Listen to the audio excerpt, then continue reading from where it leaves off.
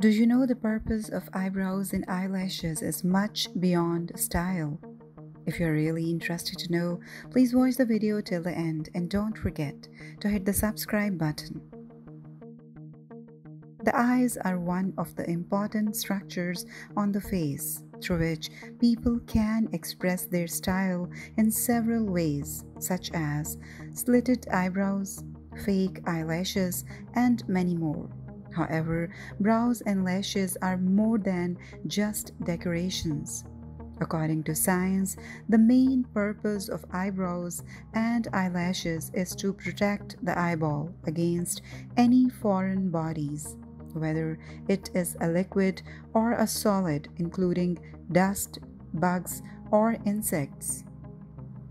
The eyebrows protect the eyes from substances like sweat, rain, and dandruff, anything that tumbles down the face. They may catch or absorb the material or direct it away from the eyes. Additionally, there are some other functions of eyebrows, like they are crucial for facial expression and communicating emotions. According to a 2018 study, the eyebrow ridge may have evolved to allow for more expressive eyebrow movements. Eyelashes too protect eyes, but in a different way than eyebrows. They are almost like the whiskers of the face, as they are long and sensitive, hence trigger a blink response as a defense mechanism whenever something touches them. Without the eyelashes, the blink response would take longer to activate, but the quick blink response gives you a little bit of warning that something is in the vicinity that may actually injure the eye. Moreover, eyelashes actually catch the dust, liquid, and other eye irritants and stop them before reaching the eyeball.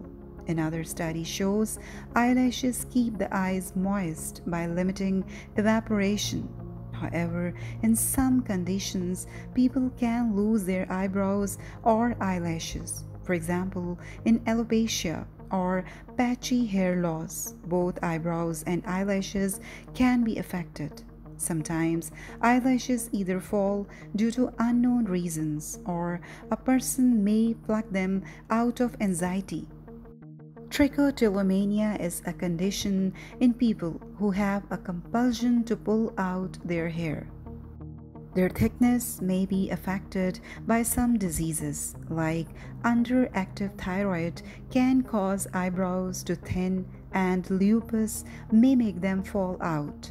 If you are trying to alter your eyebrows beyond mascara, be careful, especially if you are dyeing them.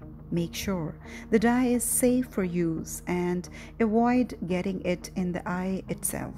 Don't dye your eyelashes, and if you want to use an eyelash enhancer drop to make them thicker and longer, be careful again, as the eye drop is actually a glaucoma drug that can cause a dark circle under the eyes, though it can be used to grow lashes.